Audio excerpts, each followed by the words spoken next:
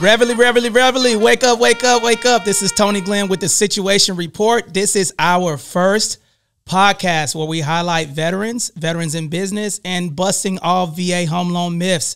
Today I have with you Jay and Nelson Coburn, a United States Marine Corps realtor and a United States Marine Corps veteran. Welcome to the show. What's going on, guys? How you doing? All right. So the whole purpose of this podcast is that we're just going to talk a little bit about, your home buying process. What was the hardest part, Jay? What was the hardest part about you buying your home out here in California? I think honestly the hardest part would probably be dealing with someone I didn't really know. I think it's always the misconception. Are they trying to sell me? Yep. Right? Are they trying to just make their commission? So trusting somebody with buying your home and spending X amount of money is always something to think about, right? It's a game of tug of war. How much is he really being honest versus how much does he want to get paid? Yep, I totally understand that. How did you guys meet? Mutual friend, one of my really good family friends, Angel Rodriguez, who's also now retired Marine. You guys were together. We're in MSG together. MSG together. Yeah. Oh, that's crazy, man. The Marine Corps is such a small world, man. And what brought me in real estate, the same thing, right? I wanted to educate service members on their VA entitlement because there was so many misconceptions. Why California? Let's hear the history, though. Yeah. I mean, to be honest, I'm born and raised in Queens, New York. My son was born here, so I just really wanted to be a lot closer to my son, for lack of better words. And honestly, the weather, I've been here long enough, but I am back and forth between New York and California. You know what? I've never been to New York. Everybody says it is pretty cool out there. It's like a lot of opportunity. There is. I mean, you really can. There's opportunity everywhere, honestly. Yeah, that's really cool. So Nelson, tell us about the process, especially in this market. What was the challenge that you face regarding the home buying process? I think the biggest challenges that I face is getting to know the buyer and what their mission and goal is. And once I can narrow down what that is, then it can really help me find that right fit home for them. So obviously we didn't know each other. So getting to know him, seeing the homes that he was sending me and the things that we were looking for and what he was talking to me about, kind of honed in on that until we found the right place. That's really cool. How many houses did you actually show him? Not many. Honestly, I was tops. Our first phone call, we're both Marines. So once he told me he was a Marine, I'm very assertive and aggressive how I speak. That's that New York. Right. Yeah. That New York. I think we text for like 5 minutes and I just called him directly and I said, listen, I'm not going to waste your time. Don't waste my time. This is what I want. That was the introduction? That was. I was like, bet. I'm like, this is going to be easy. He's going to tell me everything he needs. I figured I'd set the pace and that would give him the opportunity to choose whether he wanted to work with me or not. I know I'm a lot like when it comes to speaking about business. Right. I told him what I wanted, how I wanted. I even told you, I said, I'm not ready to buy right this instant, but we can start having the conversation to get the ball rolling and we'll buy in 4 to 5 months. And we did that exactly. Yep. That's insane, man. And you know what? What's crazy about it is that so many people are afraid to jump, but they have wings. Just jump, get in there, start figuring it out, and especially picking someone who understands VA. I'm going to tell y'all something crazy. Less than 1% of the realtors have served in the armed forces. Do you think, Nelson, that's a statistic that's important for veterans that are searching for properties? Yeah, absolutely. The things that Marines have gone through or are currently going through on active duty, to have a realtor that's dealing with such a big amount of money and the uncertainty and all the things that are going on in their day-to-day life, trying to be out there accomplishing the mission for America, having someone that doesn't have that experience of what they're going through. Like, I'm sending him things. How come he's not responding? I've called him. Like, yeah, because he's in the field or, he's training or he's taking care of his Marines. So I think it's better that more people that were served continue to serve other service members to buy a home because they understand what they're going through. That's really, really cool, man. Was there a time during the process that you doubted your decision on the home? That I doubted no, I'll be honest. There was a few hiccups in the road, and I'll tell you. Oh, tell us. We want to hear the juicy stuff, man. Let's go, baby. There wasn't any, it's like you train a dog to sit, try to train him to unsit, right? Right. Trying to train a Marine who got out to not, to give civilians justifiable, I'm very big in communication, right? Right. We're very strategic. So there was good communication, but it wasn't the type of communication I wanted because I am a Marine. Right. So perfect example, I would text the loan officer and they'd answer me when they got around to it. Him and I text, and he just calls me. Right. I expect like that, you know. So it wasn't, you know, like I told him, little stuff like that bothered me, but that's also my personal, you know, barrier with being a civilian now. Right. Not everybody acts the way we do, right? That's true. At the end of the day, so I have to acknowledge that. So that for me, that was a small hiccup. But I told him, you know, like I told you, right, when I closed, I said the only reason I really closed on the house, because I'm a very impulsive individual and I will walk away from a deal, was just because I got a great feeling from him. He did take care of me a lot. And also, even though I didn't meet him as a first sergeant, I do acknowledge him as a first sergeant. I think I called you first sergeant the first day. Yeah, you did. I was like, I'm Mr. Nelson Cobra. I feel like it's, for me, because it's so disrespectful, right, to acknowledge somebody. I've been in the Marine Corps 10 years, or was in the Marine Corps 10 years. I feel uncomfortable not addressing you as such. So I did feel like, as a first sergeant, my experiences, leadership, true welfare, he took care of me. That's good. And I did feel that. I did feel that 100%, which, to touch back on your question, it is important that my realtor be a prior service member, 100%. You can only sympathize and understand to a certain extent. That's true, man.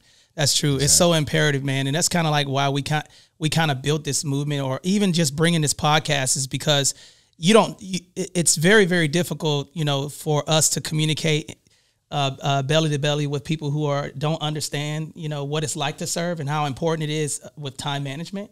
That's a big, big thing, right? So we're so used to getting things right away.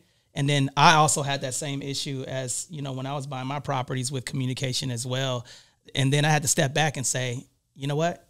It's going to close, right? It will. Right? It'll work itself out. You're going to get a couple of punches in the faces because it's a big purchase, right? So sometimes you just got to roll with the punches and just know that, hey, you're going to get some labor pains. It's all about the baby, right?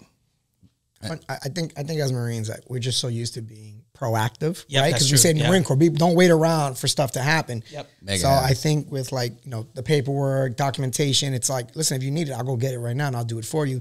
And then as Marines, we end up doing their job. Yep. Right? We're like, listen, I'll do it for you. You need to make copies? I'll go do the copies. Right. We're not too big to do the small stuff, right? And do all the big stuff. I don't mind. If I have to run around, do copies, pull my own tax, report, I'm cool with it. Right. You know, just get it done now. That's good, man. I mean, this is really good. And this is, you know what? This is raw information straight from a veteran and a service member that served in the real estate side, and then also the actual client, end user, on regard to going through the process. So Nelson, what else do you have to add? Yeah, that's why I wanted to be a realtor, was I could still be that kind of like a first sergeant, right? I'm not wearing the rank, but I'm still taking care of people. Right. And I enjoy it. Now that I'm out of uniform, I'm still be able to give back to the service members and their families and make sure they got a solid home and they're taken care of so they can continue the fight. Yep. Now, Jay, I do have a question for you. Yes. What was you're a civilian now? Yes. Right. What was the hardest transition for you, transitioning out of the Marine Corps into the civilian sector? So to be totally honest, I joined the Marine Corps in 2005 as an SMCR. Okay. Joined as a reservist. Okay. So typical 1 week in a month, 2 weeks out of the year. Mm-hmm. I didn't really get to fulfill much of that because I jumped on active duty, which is mobilization orders. So it's not full time. Okay. It's not like it's not a PCS. Sure. So reservists are allowed to fulfill mobilization orders depending on the criteria. To the sergeant, 1 up, 1 down billet available for 1 year. So at the time, I just kept hopping on mobilization orders. It was great. It was a way to fulfill active duty, do what I wanted to do, compared to the Marine Corps where they tell you. So there was a website you can check and be like, oh, that looks pretty cool. I kind of want to go there. Right. Mm-hmm. That's dope. And I love being a Marine, but it's hard being told what to do. So if I can, it is. That's why you're a business owner. Well, yeah. Well, also, but I love being a Marine, so I wanted to meet myself halfway. How can I still be a Marine, but I don't want to go to Oki if I don't have to? Right. Mm-hmm. Once I found out that it was mobilization orders, I was like, oh, that's pretty cool. I can go to Quantico by choice, and I can stay there as long as I want and leave if I want to terminate early. So, I mean, it was. I loved it. The transition. I've always had a civilian job while I was on active duty. Even while I was on active duty, I worked at first. I was at First MLG, and I worked at 9-5 Eyewear. Oh, that's crazy. Doing advertised marketing. A sales rep at the time. I've done advertised marketing at another company called Source Magazine, which is a hip hop magazine from the East Coast. From back in the day, if anybody. The Source, yeah. Really? Well, I had asked him. He didn't know what it was. You did the Source magazine? Come on, man. He doesn't know. You already know. Yeah. Hey, look, you already know why I know about the Source magazine. All right. So you got all that Source swag. magazine, Bible of hip hop at the time. For those that read paper, right? Don't even exist. That's true. So I've always had both. So transitioning wasn't too hard, and I think you and I had this conversation recently. I noticed early because I'm an 01. I transitioned Marines out. I noticed that all the really good Marines who dedicated their life to the Marine Corps, unfortunately, had nothing when they were getting out. Wow, that's It's powerful, sad. man. It's sad.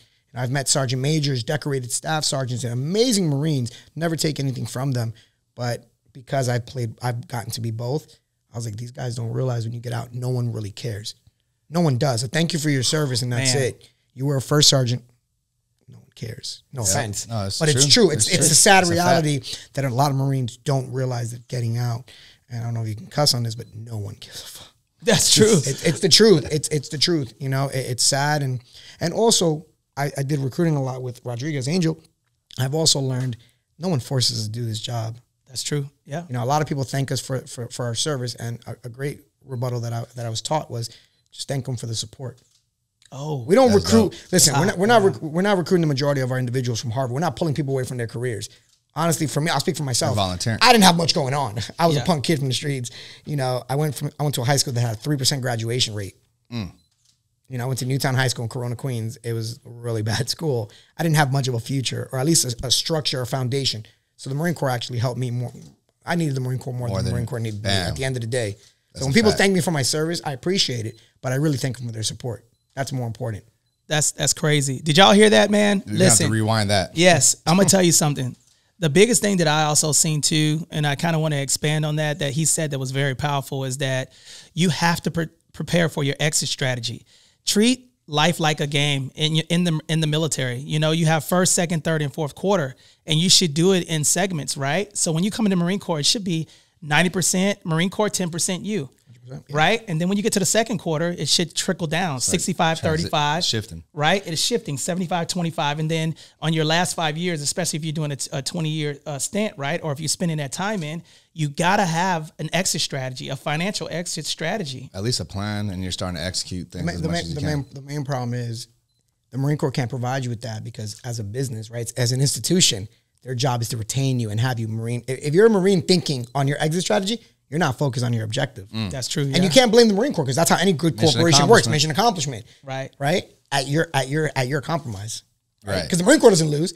They only lose if you start focusing on that first sergeant who's working on his real estate license and he's not, you know, it's true. It's true. Look, Nelson over there about to take his microphone off. He's like, shh, break. It's the first thing, but you got to think about it. As much as we all have been Marines, you got to think about yourself. It's true. When you get your DD-214, it stops. It was really hard. Like it's got to be, especially for people. I didn't know how to turn off work. Like for me, it was all about the Marines. So imagine. When knew I was going to get out, you know, my appendix J was already dropped. I knew my retirement date. I stressed, man. I was thinking like, damn, you know, I gotta stop doing what I love and then transition, and then what's that plan? What's that look like? But you know what? I feel that the Marine Corps gave me the tools while I was in, the time that I've been in, that I was successful in. I feel like I was successful, so why can't I be successful out? So you just got to reattack in a different direction. I totally agree. I always tell people it's mission accomplishment, right? It's a different mission, same objective. Absolutely. You're wearing a different uniform. That's all it is, and that's the mentality. TAPS class is such a waste of time. I'll be totally honest. They don't teach you for real life. Hey, you didn't hear I'm keeping it real. They don't prepare you for real life, and it should start with opening. Should be like, listen, thank you for your service. No one cares. That's the truth. That's the reality. Were you a drill sergeant, Jay? No. Our hat's going to be eating this up. That's New York, man. That's got to be the reality that we speak for Marines. I don't speak for other services, but that we should face as a Marine getting out. No one cares. Let it go, because we joined the Marine Corps, right? And they teach us pride. We're one of the most prideful fucking services out there, right? Yep. Absolutely. I'm pretty sure at some point we all wore our dog tags in front of our shirt, right? We were all happy. But the truth of the matter is, all that aside, that's all that you really got out of the Marine Corps. Nothing matters after that. You did it for yourself. No one cares, and you shouldn't. And it got to a point. I used to be very proud, right? Like walk my chest out like they taught us, and then I got stationed in different places, and little by little, what I thought made me a Marine wasn't tattoos and uniforms and showing my dog. I don't wear my dog tags anymore, because what makes me a Marine is myself. I did it for me. Yep. So that was the biggest transition, number one, of maturing from an 18-year-old who joined the Marine Corps to at 30 years old getting out. I didn't need that USMC sticker on my car, the dog, the plates, to prove to anyone. It's already in you. It's in your heart, man. It's already in you. And I think you learned that, at least for me, on my second and third enlistment. My first one, I'm just so happy I have a fucking legit check. I got a paycheck. This is great. Yeah. People love me because I'm a Marine. Honor, courage, commitment. Yeah, exactly. But like I said, 34 years of now, you realize you do that for yourself. That's true, man. What I hear right now is that regardless of if you served in the armed forces, it's in your blood. It's in your DNA, 100%. Right? Don't hide it. And then, you don't, And then, once it's a culture, right? The Marine Corps is a culture. And then when you step outside of that culture, you still have to be able to transition. You have to have that feeling in your heart to where you're going to transition into something else. And it seems like you did that very well. You have a business, right? Yes. I run a small business. Yes. I've actually run a few small businesses. I've successfully failed 6 times. You hear that? Now you're winning. Yes. Okay. So I have successfully failed 6 times. Can you give us a little bit about your business? The one now? Yes. The business. I run and operate with a small team. We do pins, enamel pins, lapel pins. Like the one on your hat. Like the one on my hat, yeah. Okay. So it's more of a pin brand to touch into the subculture of streetwear. It's a fashion accessory. We design pins, my team and I, from stupid sayings to whatever is nostalgic. I mean, I'm 34. My art director is 26 or 27. If I'm wrong, Raul's going to hate me. And our most latest intern is a freshly graduated SDSU student who's 21, 22. So it's like sometimes he'll say things for pins and I'll be like, I guess that's what's cool. I mean, I'm not 22, Roadblocks. Exactly. And then I'll say things and he'll be like, you're freaking outdated. And I'm like, no, that's going to do well for people in my demographic. Right. So honestly, I just wanted to create a business where I could have fun. And it's going to sound kind of contradicting. I wanted to create a business for myself where I can be as lazy and irresponsible on my level. After 10 years of being told where to be on my terms. Come on, Doc, give us that plug, man, because I know about lapel pins. You put the pins on your suit.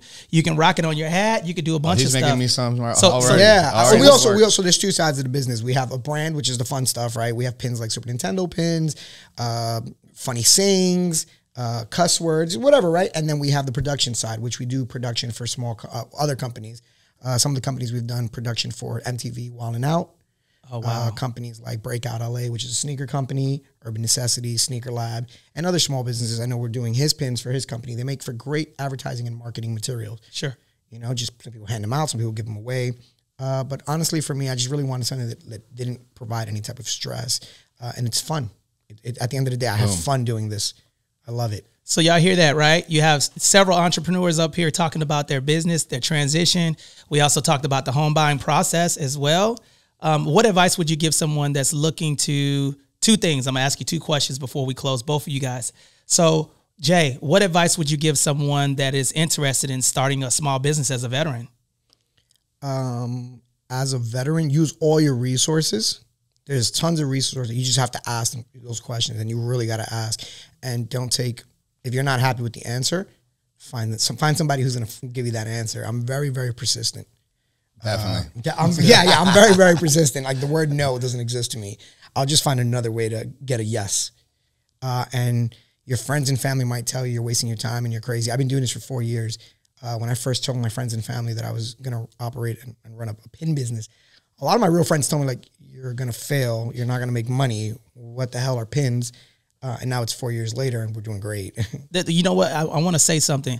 People will give you advice on things that they've never done. 100%. How are you going to give me advice on something that you've never done yourself? So don't let people, my key takeaway, if I'm correct, is, whatever it is that you want to do, you just do it and follow your instincts, because a seed in your pocket will not grow, right? You got to put it in the ground. People are going to support you as far as their own personal limitations. Absolutely. Because they think they can't make it. They think you can't make it. So they project that energy on you. Exactly. Man, and you can't blame them. You can't blame them because you can't expect people to live. Like I tell people all the time, they don't understand. Don't work for your dreams, because even your dreams are limited sometimes, right? If you're a kid who's never been anywhere, never seen the world, your smallest dream might be, I want to travel to Florida. Like, listen, there's a whole nother world out there, but it's not their fault. So dream past your dreams, realistically. That's right. Sometimes we're undream. Exactly. We're so surrounded by our product of our environment, right? Some kids might be like, I want a Mercedes. They don't know there's a whole other world of dreams. Like for me, my dream was to buy time.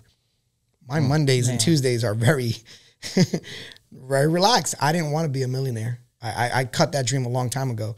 I wanted time. I found a way to buy myself time. Yeah, that's more than money. It's more than money. More than and money. you don't realize till you get older how important time is, right? Absolutely. I'm 34. At 21, I thought 30 would never happen. I was like, nah, that's never happen. I'll never turn 30. That's old. You know, that's outdated. At 34, I could truly say I found a way to buy myself time. That's what's insane, man, because the reason why I love this platform is because I can relate, you know? I can relate. The more money I had, the more miserable I was in the business. Oh, yes. Right? But the more time that I had with my children and everything else, it's Priceless. It's priceless. The value is crazy. People always tell me, like, why don't you want to be a millionaire? You're limiting yourself. And I'm like, I could if I worked 80, 90 hours Right. and spent the next 10 years, right? years, Realistically, yeah. 10, 5 years, make $1 million. It's not impossible. No. I don't want to. I'm very happy, hundredaire, thousandaire. I'm very, very happy. I'm content. What my Mondays look like compared to my buddies who make millions and hundreds of thousands, it's very different. I'm not in a rush anywhere. Mondays really have, time is a social construct. Yep. Time doesn't exist for me because I don't have to be anywhere at a certain time that I haven't agreed to. I'm not on somebody else's clock. Mondays cease to exist. Sometimes I don't know what it is, Monday or Wednesday. Right. My Fridays can be really busy, like a typical Monday that people complain about. And my Mondays are so boring that sometimes I think about getting a job just to socialize. That's crazy, man. Because my friends are at work. Everybody's like, what are you guys doing? Want to hang Stressed out? out. Like, dude, we're at work. And I'm like, all right, well, I'm freaking bored. Now, I got a question for you before we close up, man. How can we find you on Instagram?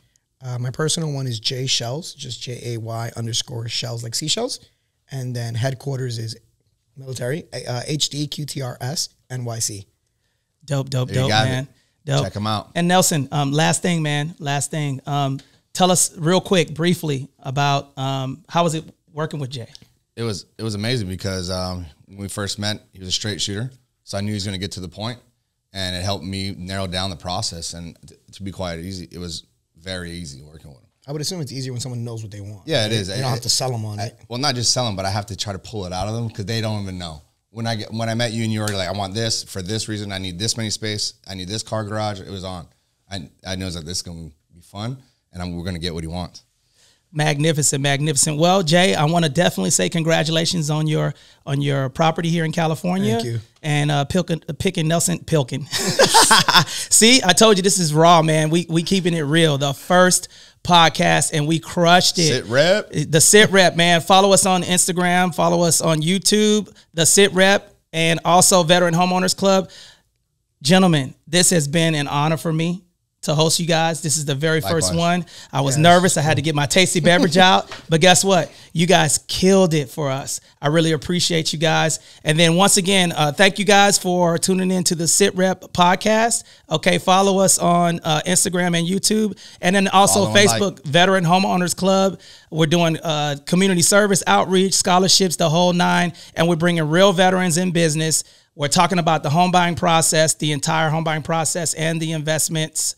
And we're bringing so many people. Make sure you subscribe. Hey, the SITREP out. Hoorah.